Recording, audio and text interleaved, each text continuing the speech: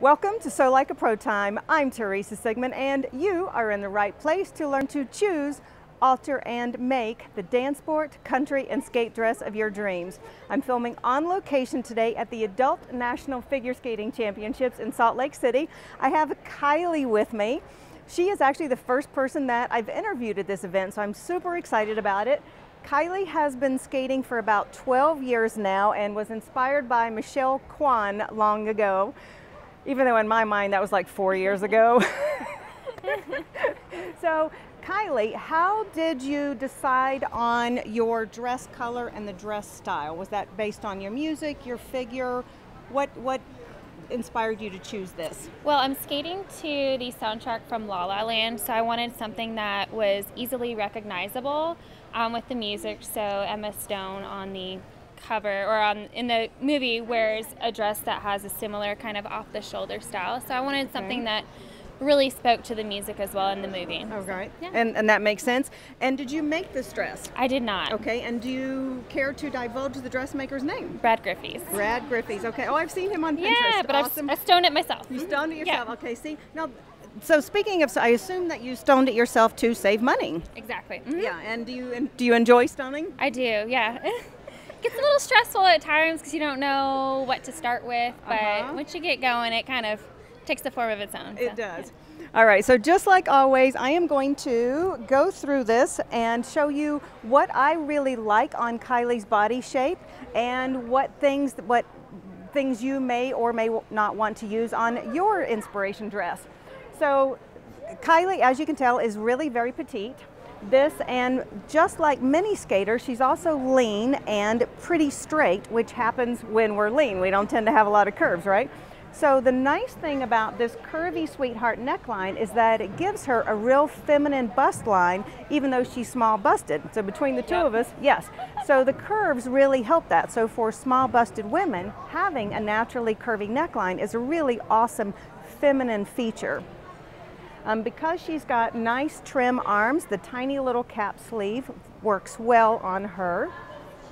This skirt attachment is actually a really good location. I'm going to have you turn sideways, please, ma'am. So for those of you with fuller tummies, Kylie has a really flat tummy. I'll have you do zombie arms there. Awesome. So right now, her skirt attachment sits at the perfect place, because if she had a tummy, it would not show. The skirt, the fullness of the skirt would hang straight off of it. So for those of you who have been following me for a while, you know I talk a lot about de-emphasizing full bellies, and this would certainly do the trick. It looks like they're about the same in the front and the back.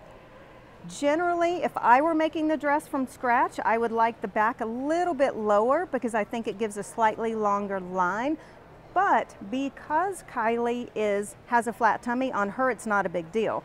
But on curvier women, having a lower back here is good, because then it sort of helps the skirt emphasize the tush, which is okay, but maybe not so much the tummy, because most of us want to hide it. And go ahead and keep going. Now this is really pretty interesting. Did you have this custom made for you? I did not. She did not have it custom made, so it was bought basically off the rack. Okay. So this is a lycra. Actually, it's not. It's a double layer of mesh. This is also a double layer mesh. I'm going to peek. This is exploring as we go.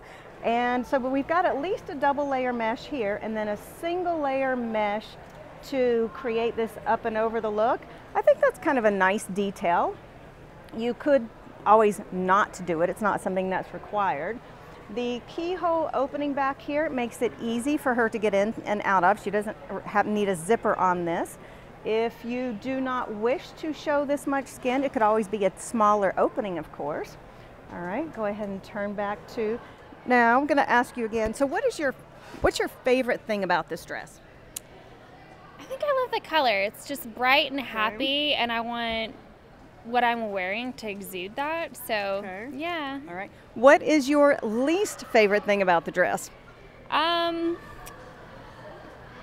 Maybe the cap sleeves, probably. I'm kind of self-conscious about my arms sometimes, so I don't I don't know. Yeah. Right. So if you had to change that, would you go for, what's your favorite length? Would you go for here, like elbow, or all the way down to the wrist? I would actually probably go sleeveless. I feel more comfortable in sleeveless dresses. So, Okay. yes, it's my first time doing a dress with this cut. Oh, so do you know how to do any sewing? I do not. All right, I was gonna, all right, so so long as we still have silence behind us, let's go ahead, I'm gonna keep talking, and I'm gonna offer Kylie some options for turning this into a sleeveless. So for those of you who know how to sew,